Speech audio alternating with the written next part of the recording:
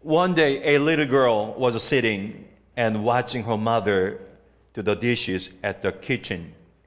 She suddenly noticed that her mother had several strands of white hair sticking out. So she looked at her mother and inquisitively asked, "Why are some of your hairs white, Mom?" Her mother replied, "Well, every time that you do something wrong and make me cry or unhappy, one of my hairs turns white." The little girl thought about it for a while and then said, "Mama, how come all of Grandma's hairs are white?"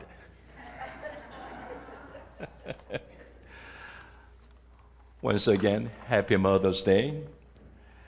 When my wife, Grace, was pregnant, she and I could see our children, Eric and Patrick, with a sonogram before they were born. We could see legs, arms, and head. Even the sonogram technician could tell if the child is a boy or a girl. We were excited to see our children in advance before they were born. I'm pretty sure many of you have this kind of experience before your children were born. I'm sure you must have been excited. My wife and I still have the sonogram pictures of our children. Whenever we see the pictures, we are amazed and we are very thankful for the grace of God. Technology is great. Sonogram technology enables to see a baby before the baby is born. According to the scripture today, a long time ago, God had already a sonogram. It is much greater than the sonograms in hospitals. Through the sonogram, God already knows about the babies. Not only does God know a baby in a womb, but also God knows the baby even before the baby is conceived. He blesses the babies and sends them to the world. The scripture today describes God already knew Jeremiah even before he was conceived in his mother's womb. The verse 5 says, "Before I formed you in the womb, I knew you, and before you were born, I consecrated." Today, we are able to see God's sonogram pictures in today's scripture. Like God knew and blessed Jeremiah, God knew us and blessed us even before we were born. I was reading the scripture, a theological term just came to my mind, that is prevenient grace, which means grace which comes before. I'm pretty sure today's scripture is very related to prevenient grace. God's grace and mercy start even before we are born. As a pastor, I have a chance to visit the houses of church members. Then I can see their pictures on the table or on wall. Especially I ask them if I can see pictures taken when they were a child. I have a couple of reasons for that. First, I don't know who they will look like, how they look like before, so I'm kind of curious about it. Second, I don't know what their life journey was about. The past plays an important role in formulating who we are in the present. So if I can see their pictures taken in the past, then I can get a sense of what their life journey was like. When I see the pictures, I can feel God's grace throughout their life journey. Sometimes I see my own pictures taken when I was a child. So I'll show you my picture. Can you see my two sisters and my older brother? And I am standing there. I don't remember the moment when the picture was taken, but I think it was like I was 5 or 6 years old. And my brother and my sisters remember the moment. According to them, it was a bright and very sunny day.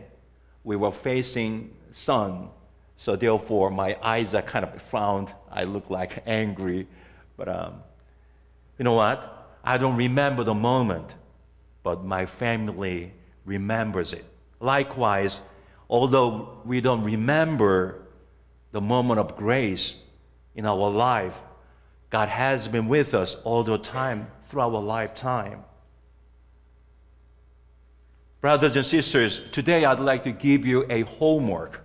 Don't be surprised by the homework, but it'll take only just 5 minutes this week.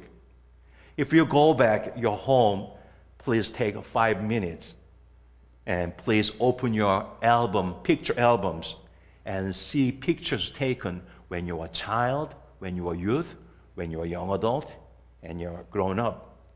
And just take a moment of time of reflection. Just meditate on them, and just have a time to track down your life journey just briefly for 5 minutes. Then I'm sure you'll notice the grace of God was there before you were born. It was there while you were struggling with something in life. Although your life was tough at times, I'm pretty sure you'll notice God has been guiding you safely and meaningfully with His grace. Brothers and sisters, today is Mother's Day. It is a time to think about how great mothers are. They dedicate and sacrifice themselves for their children. Because of mothers, we are here today. In retrospect, my mother was not perfect. She was a human being, but when it comes to her children, she was always loving and caring. Whatever she did for children, it was from her love toward us. God is like mother. God always takes care of people as His children. As we celebrate Mother's Day today, we recognize the love of our mothers. Additionally, we recognize how much God loves us. And God is a good example of God's love toward us. Mother, she is the presence of God in the midst of us. So God sent us to remind us how much God loves us. In conclusion, let me share a story.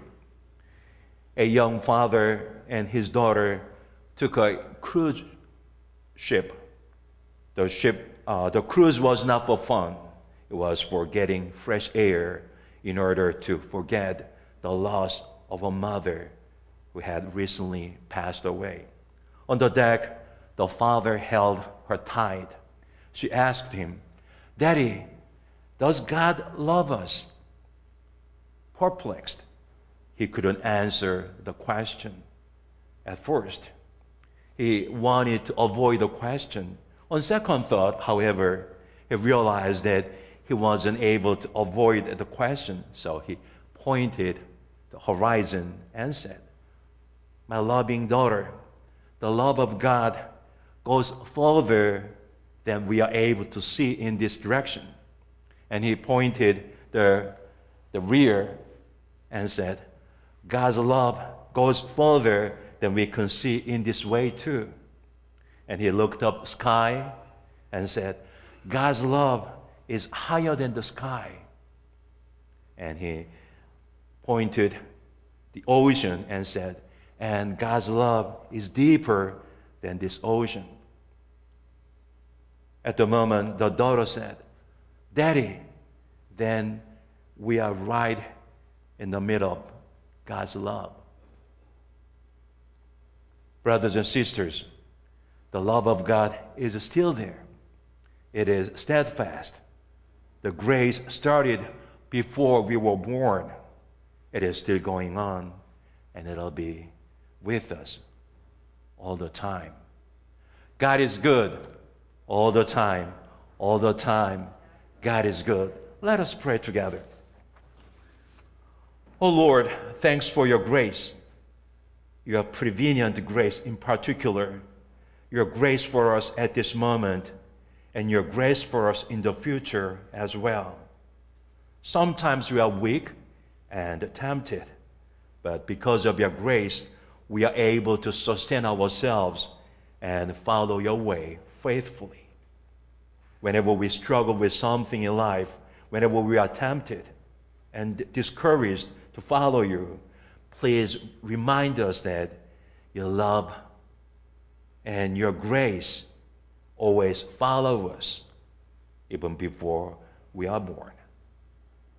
In your precious name we pray. Amen.